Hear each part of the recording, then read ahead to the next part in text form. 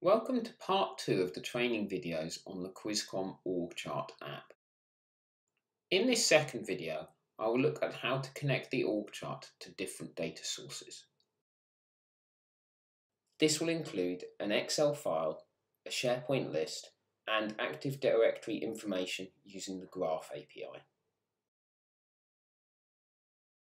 I have already installed the org chart app into my tenant and site.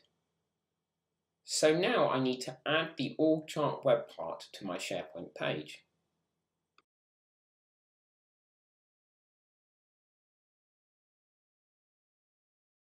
To connect to a data source, I first click on Edit Settings.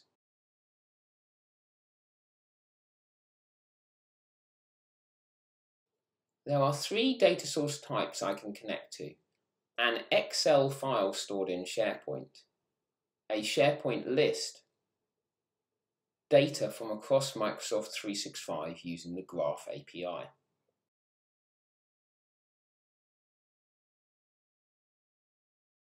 I will start by looking at an Excel file.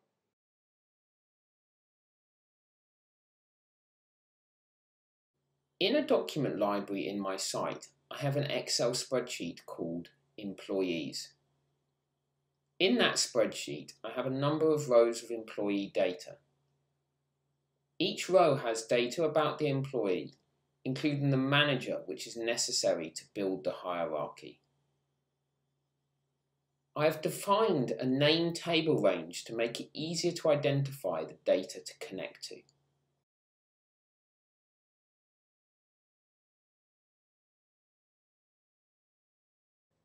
In the Org Chart Settings panel, I browse for the Excel file in the document library.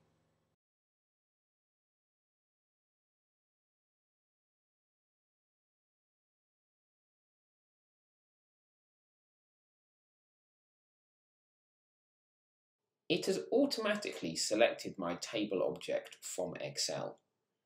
However, if I had multiple objects, I could select the correct one. There are 2 additional pages of settings. All the columns will be added from the table in Excel with the names used in Excel. On this second screen, I can change the names of columns and the data type.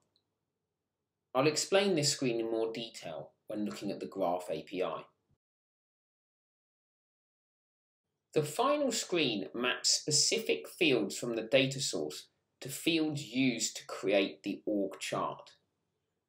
Some of these will be mapped automatically based on the name of the field in the data source. My telephone number is not mapped, so I will set this.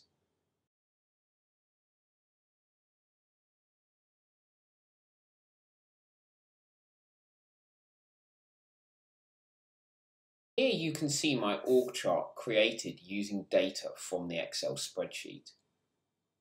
Data on the third settings screen is used to set the hierarchy and fields in the persona card.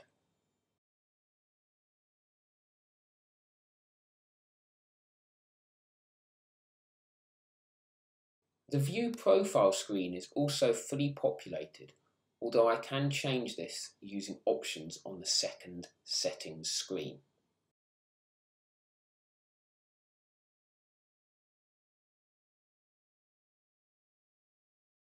Now let's proceed with connecting to the second data source type, the SharePoint list. Here is my SharePoint list called Employees. It contains a number of fields of employee data. There is also a picture column type which links to a photo stored in a library in SharePoint.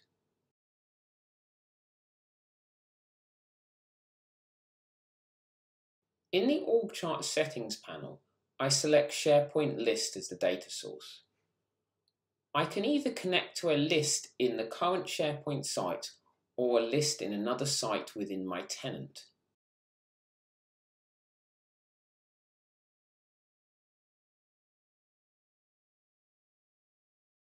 Next, I select the SharePoint list and if I want to select a specific view. This is very useful if you only want to display certain items in the org chart. for instance a specific department. I can also define the maximum number of items to return from the list. There is only one additional screen of settings. This is to map specific columns from the list to the org chart, as seen with Excel. My columns are well named, so they automatically map. This includes the photo column from the SharePoint list.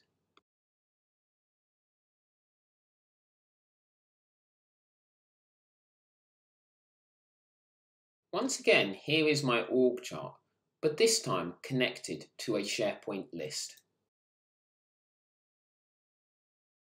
Now let's look at using the Graph API as a data source for the org chart.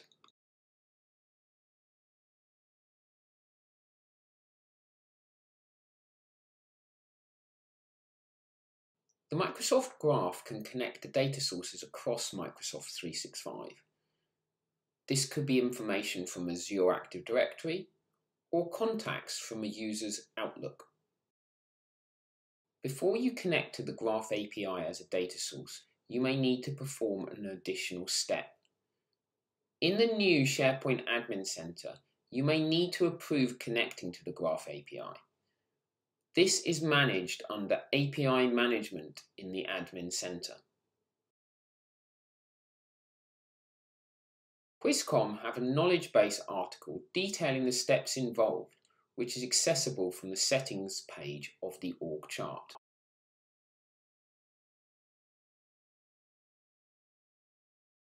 The Microsoft Graph Explorer is a great resource for you to understand more about the data returned by the Graph API.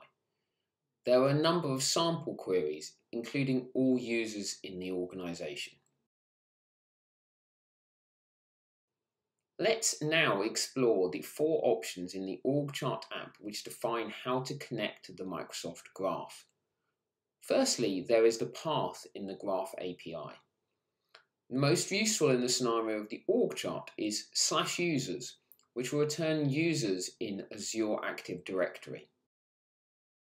Next, specify which columns should be returned, separating each column with a comma. Note that these are the names returned by the Graph API and may be different to the display names. For example, mobile will be mobile phone without a space. There are 2 types of filters which can be applied against the data returned. Firstly, a query parameter against the Graph API. There is a link to explain more about the options for these queries. This option is limited, so QuizCom provide an additional advanced filter function. The best starting point when connecting to the Graph API is using one of the samples provided by QuizCom. There are several samples with AD org chart users, the best for returning Active Directory information. This sets a predefined connection to Active Directory, which you can then modify. You can see the path populated for the Graph API. All relevant columns are also being selected, including contact fields and location.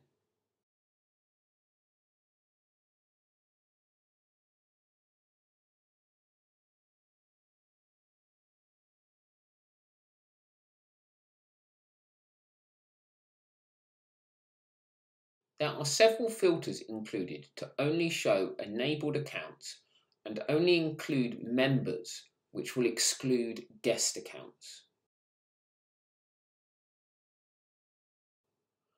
I can change this filter if I want, using the correct syntax. For example, setting a filter to only return users where the department is sales.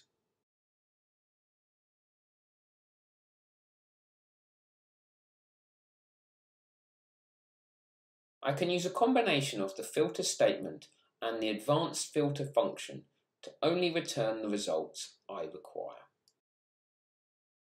There are other options I can set to define the connection, including the maximum number of items to return. A query to the Microsoft Graph will unlikely return all the properties required by the org chart. Specifically, the connection to the user's path does not include manager or photo data. The Extended Properties section allows for custom property requests to the Graph API.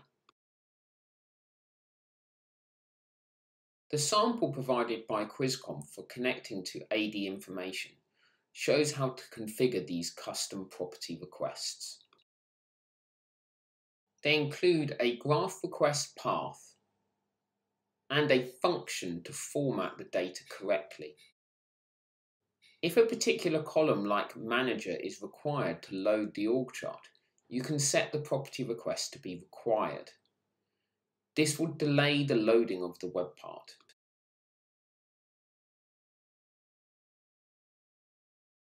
The format of each request could be different dependent on the data being returned. In the case of photos, the function needs to ensure the correct data result of photo is returned.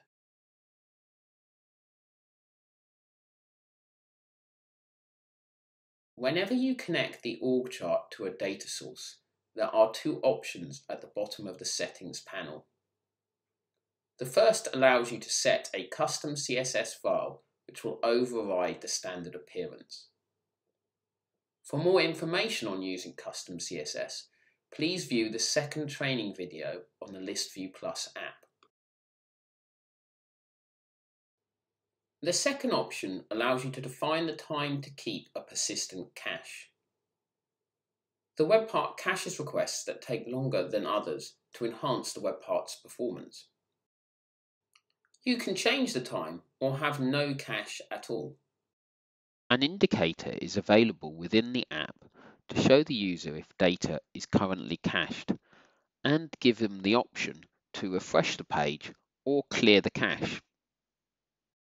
Two additional settings screens to configure the data returned from the Graph API.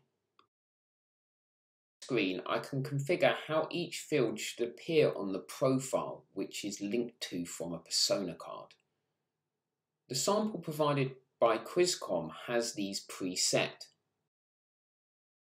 For configuring the connection yourself, you will need to configure which columns are shown in the profile. Whether adding new column info or changing an existing one, I can set a friendly name and data type.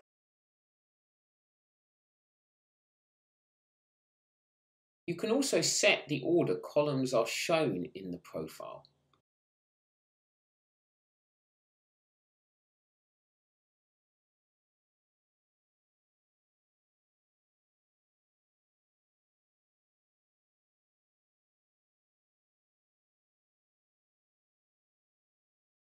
If we now view a profile of a user in the org chart, we can see how these settings are applied.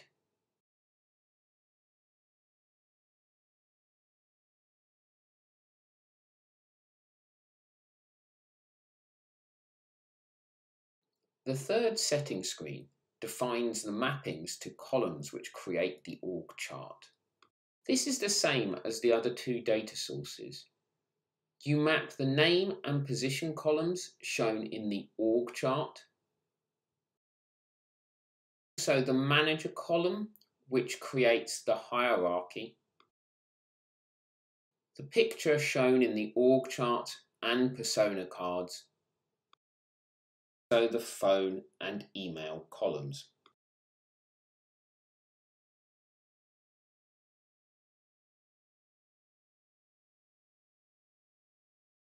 In this training video, I showed you the three different data sources which can be connected to the org chart app. I showed you the different settings and went through these in detail for the Graph API.